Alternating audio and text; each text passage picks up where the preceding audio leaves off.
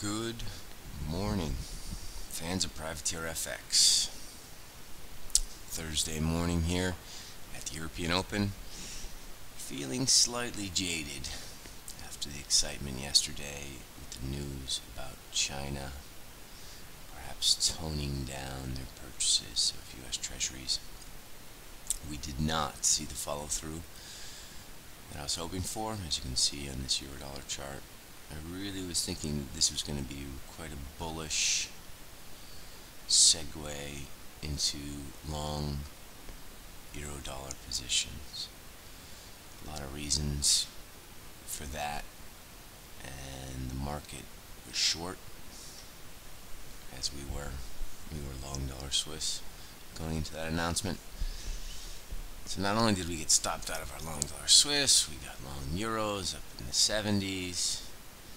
We created a very good average, so it didn't really cost us any money, but we got taken out of our dollar Swiss, which was annoying, and now here we are, mid-range again. So, tough one today. We're looking at things, we're saying, well, what's intact? What's intact? Cross yen is still intact. We got a big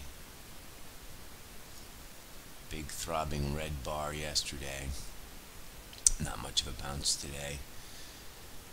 As we spoke about, we do think this euro yen is going to break this 132 area. It is still sell on rally, and it is still go ahead and add through the lows, the daily lows tactically.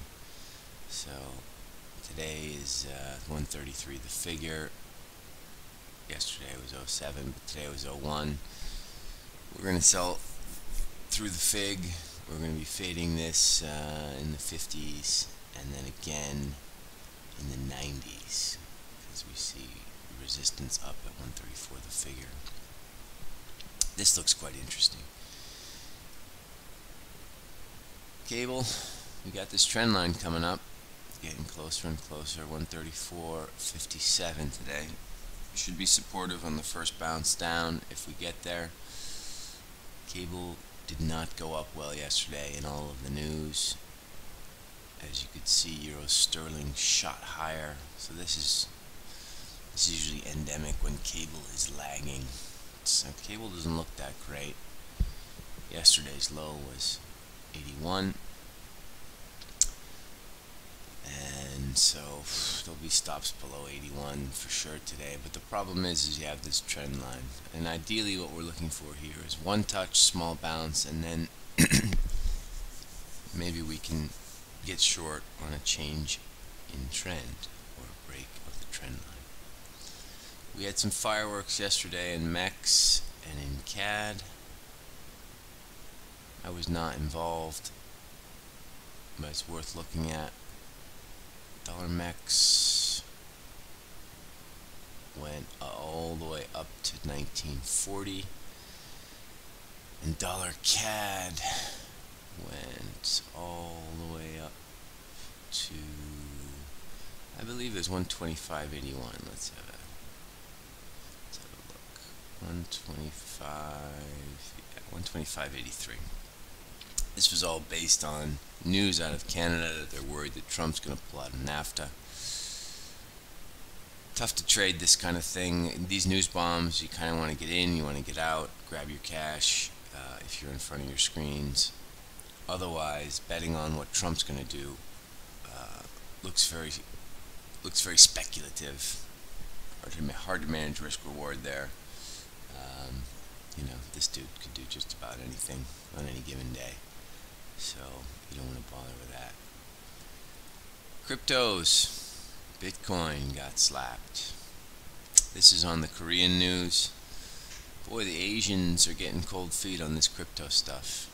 And this is also coupled with Buffett going into the conventional media saying that he doesn't understand, he doesn't really know, but he does know this is going to all end badly.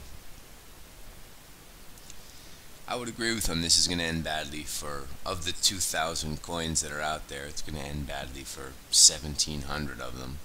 So you do got to be careful. But it's these kind of comments that give us opportunities to buy Bitcoin. So I don't think we're quite there yet. I think this negative sentiment's going to linger now for a couple of days. When Buffett says something like that, he's a hero to almost all of us in the finance industry. This is going to sting a bit. So 10,000, 8,000, 10,002, 8,002. Time to dip your toe back into the Bitcoin game. That's what we're recommending here at PrivateerFX. Let's see what Ethereum did. Ethereum, because it's not as much a coin and it's more of an infrastructure play on the blockchain, it's holding up much better. But same idea. Throw some bids in around 1,000. Throw some bids in around 850. Randomly, hopefully you'll get done. And you have to sit through some volatility. But then we do like this stuff higher. So this is the plan for the crypto world. FX, we're basically watching, a little bit jaded after yesterday. Nothing massively in play. We do like crossing in lower still, but based on, stocks have come all the way back, 27.50, and if you look at the 10-year yield, that's a bearish day. It's a bearish day at 260. And now you have to sit here and imagine, I wonder if this is going to be the range high. There's definitely going to be bids down at 250. We'll have to see how this trades when the yield goes back to 250, but that's a bearish bar yesterday. So today we're watching. We're going to shift a little bit of euro yen. We're just going to be patient for now. Good luck out there, guys and gals. I will see you at the New York Open.